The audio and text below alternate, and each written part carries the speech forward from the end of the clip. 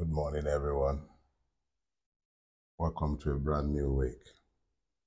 And it's a pleasure to be with you once again.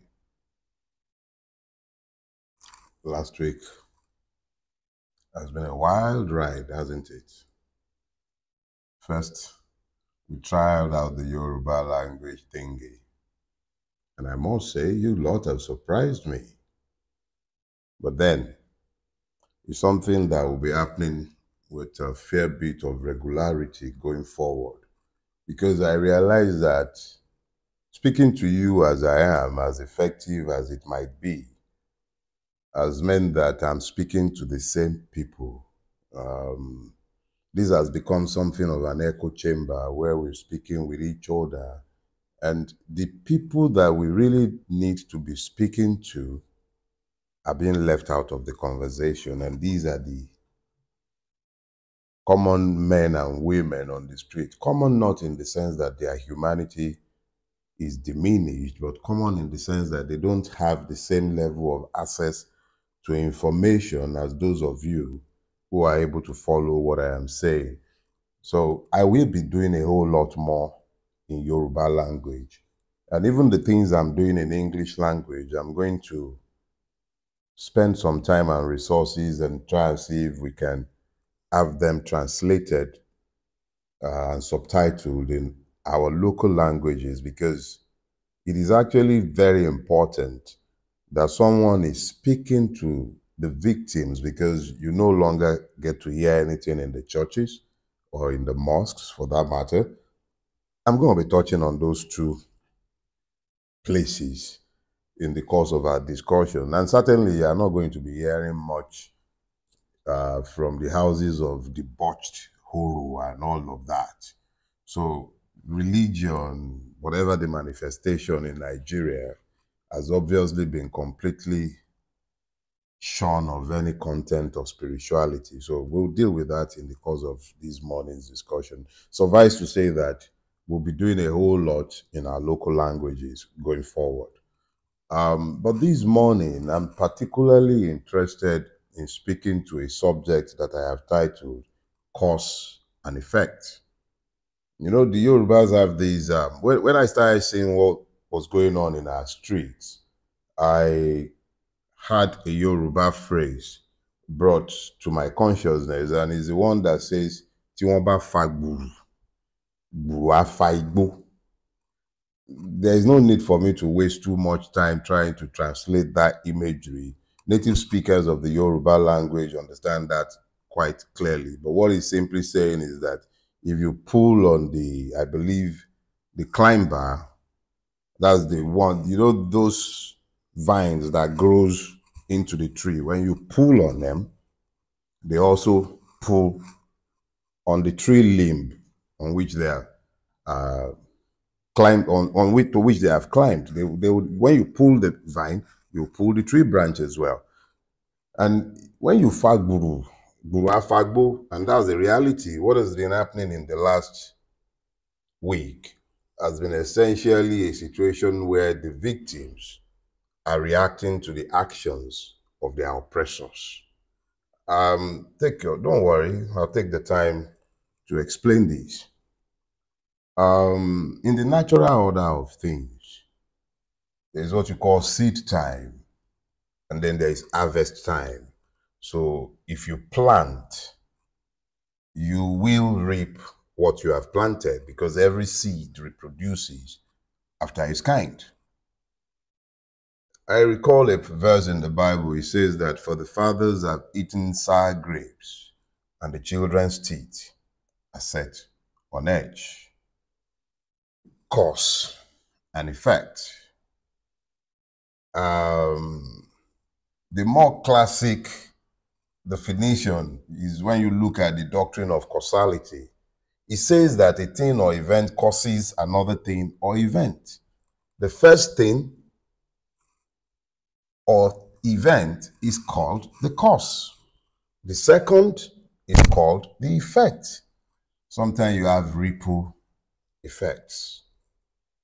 What you're seeing on the streets of Nigeria save to a very large extent the land of the Oriental brothers and sisters, Ndi Igbo.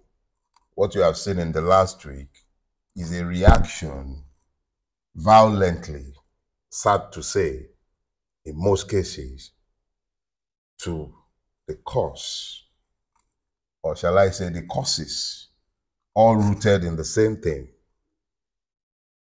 Even the silence of Ndi Igbo and their attempt at staying above the fray is in itself a reaction. Let them not say we did it. Let's stay out of it. Let it not be said we are the reason. Let it not be said we started it. So Ndi Igbo has kept quiet. Cause and effect. The northern streets are boiling. Cause and effect. But if I speak about cause and effect, you must understand that there are intended causes and then there are unintended causes. There are intended outcomes and then there are unintended consequences. They are easily foreseeable and desirable consequences, not necessarily desirable to the victim, but desirable to those who initiated the cause. And then there are unintended and undesirable consequences, all of which was never envisaged or expected by those who initiated the cause. Let us attempt to break this down one by one. Exactly what may be said to be the cause? What exactly may we say to be the cause? What I have done is to list a litany, outline a litany of what has led us to where we are today. A man comes into office. Even if we took the INEC figures as a given, even if we assume that Mahmoud Yakubu is not a crook, I'm using those words deliberately. Even if we assume that Mahmoud Yakubu is saintly and he had acted in good faith and released the original result, and if we accept that what has been given is the real result, it still shows that a larger percentile of the country did not vote for the person who is sat in Aso Rock today. That is the reality. I am a Democrat, even though I live in an undemocratic environment. Even though I know that the man did not win the election, let me presume to him that he has won. And it is on the basis of this presumption that one might be able to engage. Let us presume that this man won. It does not change the fact that he's sitting there on the basis of the mandate of a narrow minority. This doesn't change that reality. Since he became the president, how has he sought to govern for all? Let me remind us, the president's first executive action was to announce the removal of the fuel subsidy. Argument for or against that, we can leave to the academics. But we know today, thanks to the quarrel or squabble with Dangote, we know as a fact who is receiving our subsidy money. The subsidy that was publicly cancelled was privately resumed. And it was privately resumed is up in the air. Everybody is drinking Malta now. That's in one area. The multiplier effect of that singular pronouncement has meant that costs have literally gone through the roof. Food inflation is about 300% or more in most cases. Some things have become completely unavailable. A bag of rice, 85,000 or 90 in some cases. The man's salary, 70,000. That is what the government has recommended and signed into law. A lot of states are unable to pay that. A lot of private employers are incapable of making that payment. There is a bleak reality out there for a whole lot of people.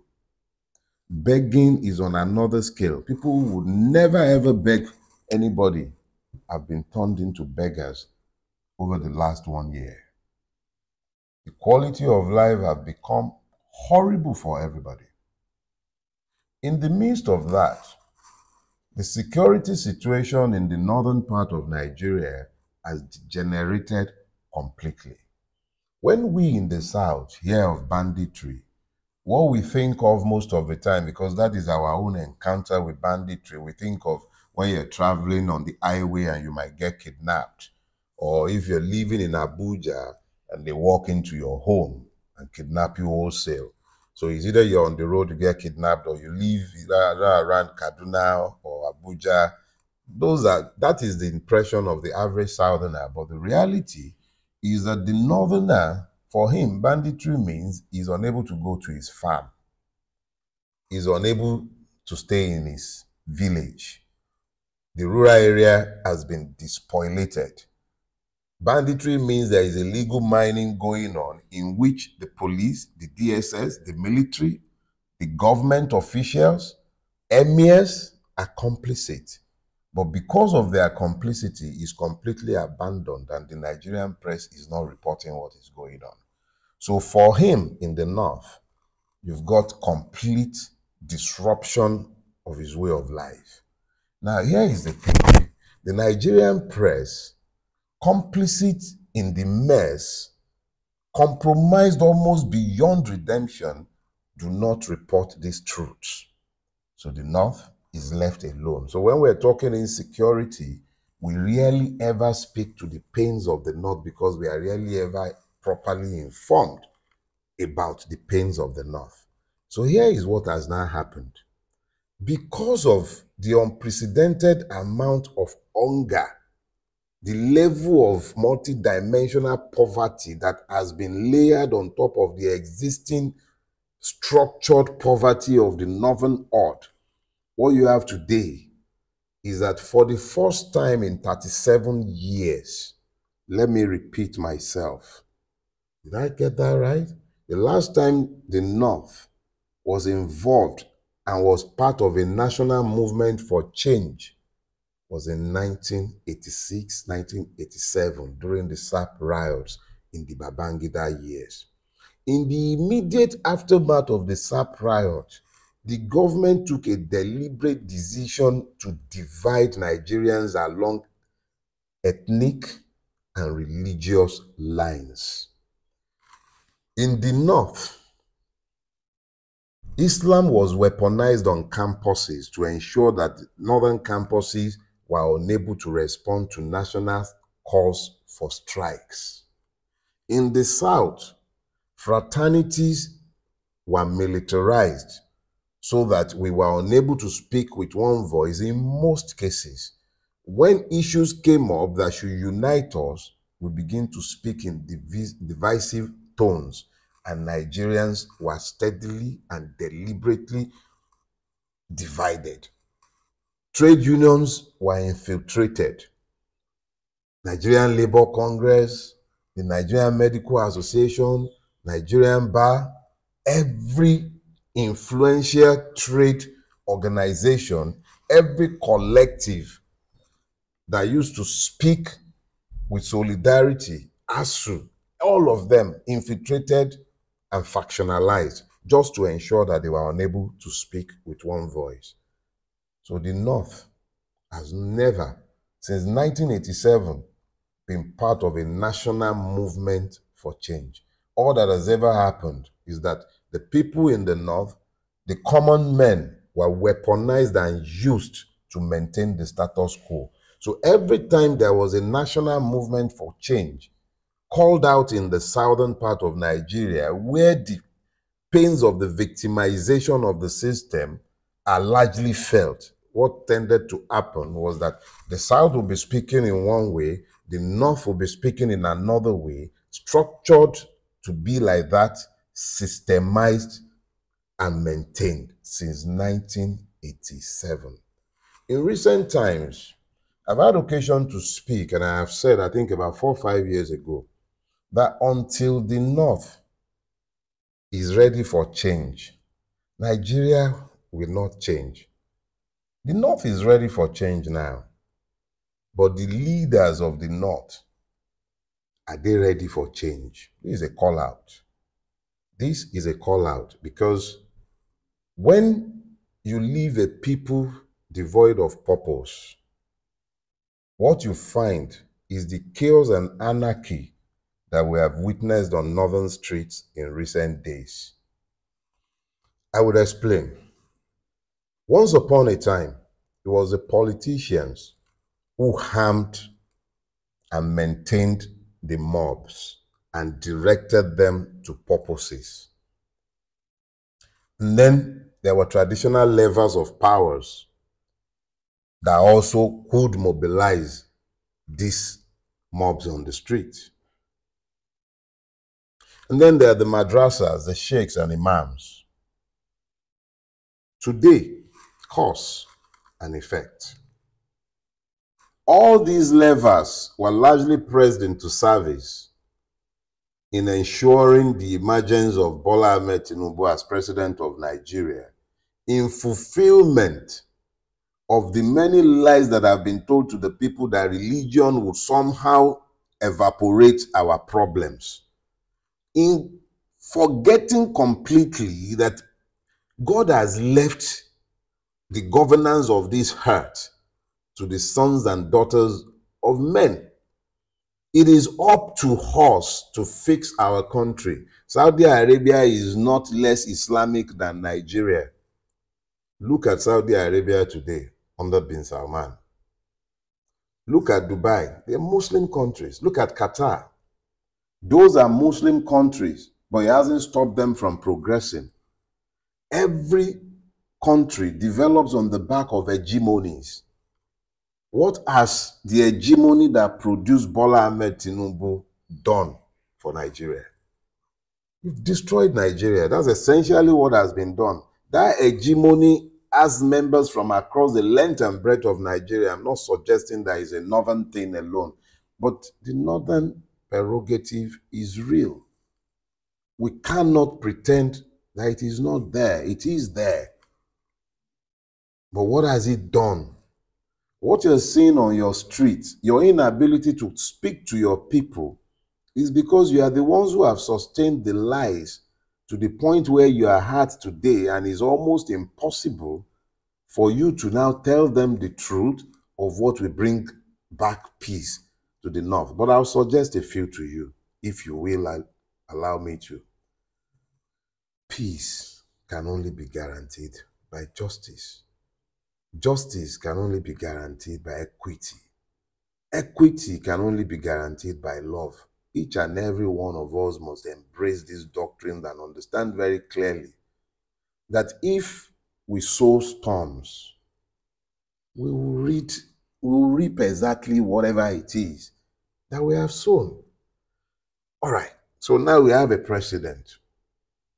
In the midst of crippling, grinding, biting inflation, the president and the National Assembly voted 21 billion to renovate, hear me, renovate the vice president's house. 70 billion naira was voted to the National Assembly members to buy SUVs, as 160 million naira for each one for senators and House of Reps members. 4 billion naira was voted to renovate Dodam Barrack. Another 3 billion for Aguda House. 5 billion was given to the Presidential Task Force, a Tax Reform Committee, less than 20 members. 1.5 billion was given to purchase cars for the First Lady. An office unknown to our Constitution. Judges, for job well done, got 300% salary increase. I'm not complaining, no. I'm not saying judges should starve. 5 billion was budget for presidential fleet. At least one repo, they will buy fuel now, have you? Every senator gets 21 million naira monthly.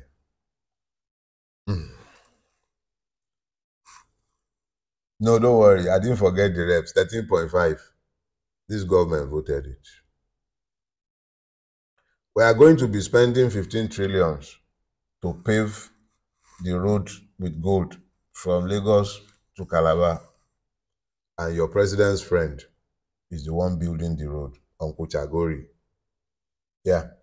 Unlike when they used to go to Mina, if they wanted to speak with the occupiers of Aso Rock, these days they go to Uncle Chagori in France so that he can speak with his friend, the same one who gave him the road. And yet, we are told to calm down. We are told to calm down. Where is the money taken from the subsidy? If you say there is no more subsidy, but then we now know that there is subsidy. When you take all of this together, and you then factor in the multidimensional sufferings of the victims of the system that would allow all of these, you can then begin to have an inkling, an understanding of the anger that you are seeing on the streets. Hopelessness births chaos. Hopelessness births chaos. Give the people hope. It's not about letting the poor breathe, because they certainly aren't breathing. You've choked them. But give them hope. Not illusion, hope. Hope, real hope, substantive hope. Give them hope. Let them have a basis to believe that tomorrow will be better than today. Show by your own example that you still believe that we should be tightening our belt. Tighten yours as an example. Let them see it. But then you are incapable of doing any of that. But like I said, cause and effect. But here is the issue. For those of us who have no other country to flee to, and I say that full-chested, I do not have the residency of any other country aside from Nigeria. I might have visas to travel back and forth, but I do not own a home outside Nigeria. I actually do not even have a foreign account that is operative as we speak today. I opened one, I think, in 2010 in Houston, but I have not operated it since 2010. I think I have maybe less than $100 in the account. I'm sure they would even have closed it by now. That's the only reason I can't claim that I don't have a foreign account. I'm all in. This is my country. I'm not running anywhere. I'm not going anywhere. And I'm not interested in seeing it burn. But if Nigeria is not going to burn, because there is cause and effect, the impunity by which our ruiners have operated, the horrible way that they have responded to the pains and sufferings of the people before they went on the street, sent traditional rulers with marching orders to be telling people they mustn't protest. They're protesting because they have no choice. Send thugs, Asari, that fat monkey, send that one to be threatening people. In Lagos, one that they call Sego is the one that is busy threatening them that they mustn't protest. the Nigerian Christian church, then the Nigerian church. Oh, shame on you all. Oh yeah, sorry. There are one or two exceptions. It would be unfair to Pastor Sam Aidogbo, for instance, to count him amongst that number. Shame on you all. There are exceptions, but shame on you all. You can't speak to demand justice before this mess broke out, and you have no credibility to sue for peace. You have no credibility because you are part and parcel of the mess. And that goes for you, the Muslim clerics as well, and even more shame on the traditional religionists. We can't even find one of you who will come out and speak against the abomination to which your spirituality, quote and unquote, has been pressed. Then the police came out issuing threats left and right. Mustn't come out and it's a democracy, quote and unquote. These are not the responses that brings peace. These responses brings no peace. Where are the elders? How come there is nobody who can sue for peace? No credibility. Because those who should sue for peace have become part and parcel of the problems. And look at our traditional institutions. Shame on you all. Barring, which one of you have actually spoken out in a manner that will give you respect amongst the people? That they will be able to understand that you are touched by the pains of their afflictions, and on the basis of the relativity of that, they might listen to you whilst you speak to those who have caused this problem. But then you are all part of the problems. So traditional rulers can't speak to the people. Politicians, we don't even have any of those. But ruiners have become so discredited that none of you can actually make appeals. And the president, Yaya Olundu, speak, is not saying anything. The only thing that is issuing forth from government, threats. The army busy threatening people. Who is paying who?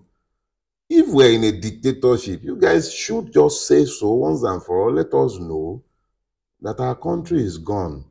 If it's a dictatorship, let's know whether it's a military dictatorship or that of Bulaba. There is no point in lying to us that we're in a democracy.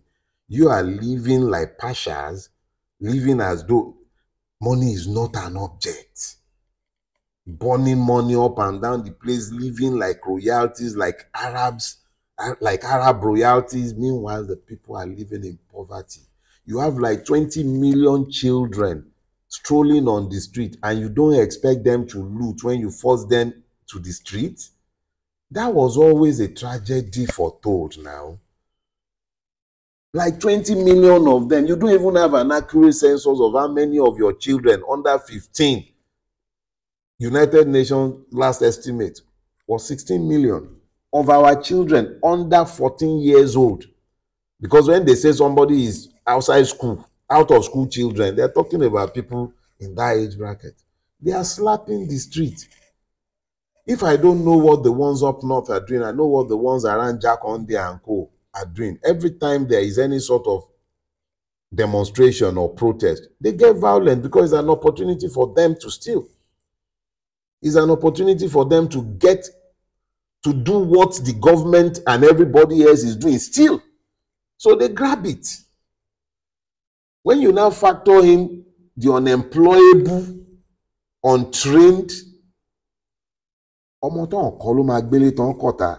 it is the children you refuse to train that will sell the houses that you have built. You talk about them removing rail track, condemn, and condemn. It's because you fail to train them. They don't own that. They don't believe in the ownership of that thing as being. They don't believe in the common ownership of any commonwealth because they know there is no commonwealth. You steal everything. So, for them, the protest is an opportunity to get some for themselves. The same way you, the government, is getting it for yourself every day. So they do not believe themselves to be doing anything wrong. They have merely taken their cues from you. And that is what you're seeing. It is the beginning of the end. The system is telling you that it is unsustainable. And it is demanding of you that people of goodwill should step up and speak. If you're speaking to the mob has leadership. If you can speak to the mob, then you can speak to the oppressors of the mob, the government, to find a solution to the mess into which we are all being dragged. I have never believed that our situation can be resolved by protests because we do not have listeners in government. They are deaf and dumb. But the protests are started. I have no single word of condemnation for those who have decided that their only recourse is to protest. They tried doing it with their votes. Their votes didn't count. Okay, so elections are over. Who is not feeling the pain now? All of us are feeling the pain. All. Bulaba, Batidiots, articulated, obedience, revolution. Everybody is feeling the pain. We all go to the same market. Yoruba, Igbo, Hausa, Fulani. Everybody is feeling the pain. So you've managed to unite the people with hunger. The genie is out of the bottle. Remember, I told you, this is the first time in 37 years that the North has been part of a national demand for change. You know that revolution I always told you was coming is upon you. You thought you quelled it in 2020. You didn't. You can't kill it. The fact that you killed so many people in 2020 actually guarantees that it will not die. You've shown the people how far you are prepared to go in order to thwart their demand for change. 4 years later, we're back here again because the human spirit instinctively rebels against inequity.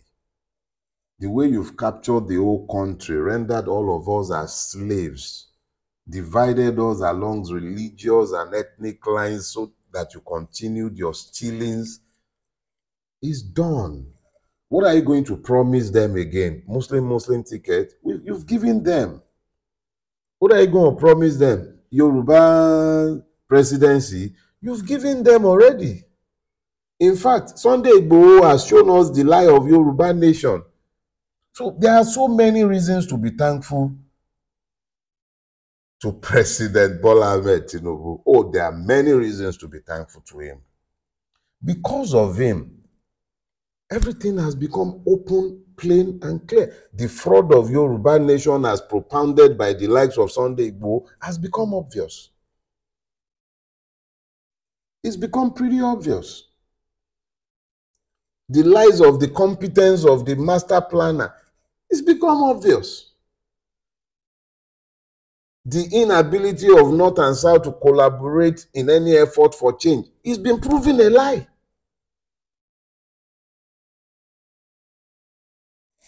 Hubris. Hubris. The overreach of the system has resulted in the hubris that we're witnessing today. The overreach of the system has battered where we are. For there to be peace, I repeat, men and women of goodwill would have to speak to the street. Let me do my own part, even as I bring today's sermon to a close. Nigeria is not a democracy. You are not citizens. Our country is ruled by impunity and not by law. However, for you to remain human, Justice must prevail in your space.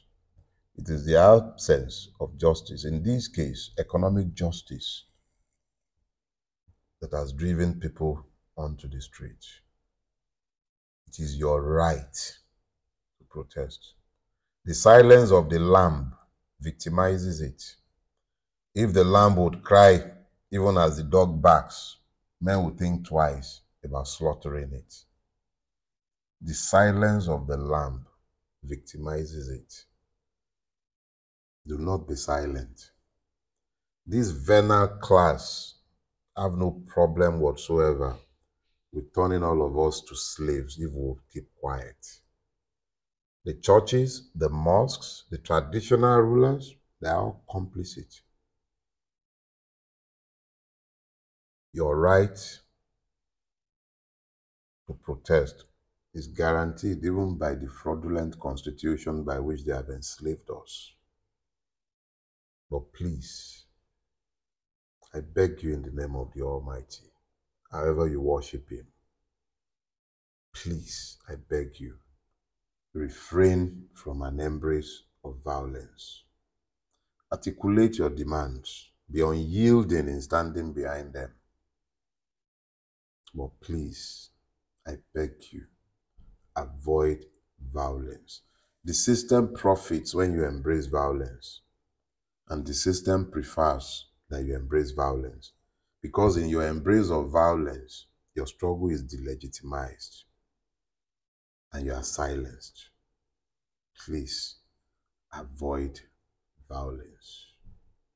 God bless you. Have a beautiful week ahead. And yes, end bad governance in Nigeria is a plague.